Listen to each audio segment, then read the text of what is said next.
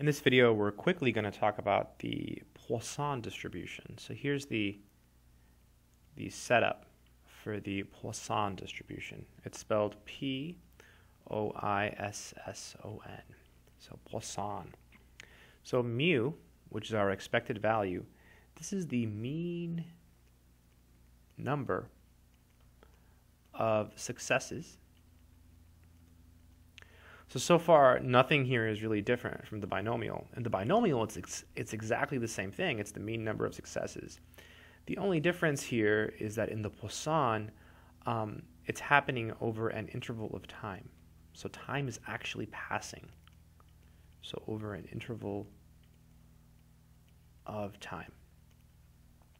Okay, so the setup is you have a mean number of successes over an interval of time. That's the key. Usually in the problems you're given something like, deaths per year, checks per month. You're given an average over a period of time, and that's how you know it's going to be a Poisson problem. The formula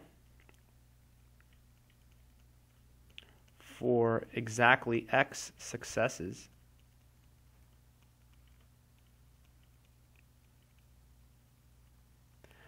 is the following. So it's P of x, and it's equal to, that's a fraction, it's a scary looking formula, it's E, this is the E from math, E is like 2.7 something, negative mu times mu to the x over x factorial. Really crazy looking formula.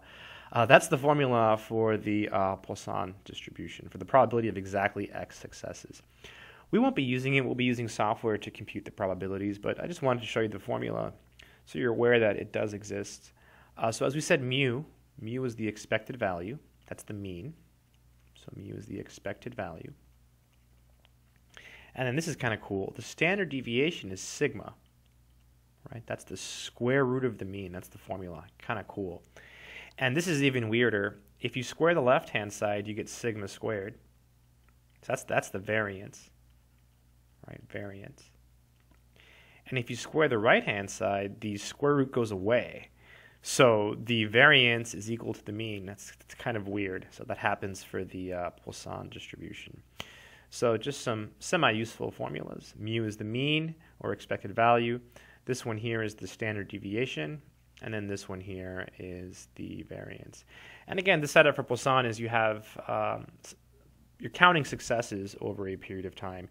You have to assume that your successes are random, they're independent, and they're uniformly distributed over the period of time. So they don't all happen at one point in the interval. They're kind of spread out. I hope that made sense. In the next video, we'll actually do some examples of computing probabilities with the Poisson.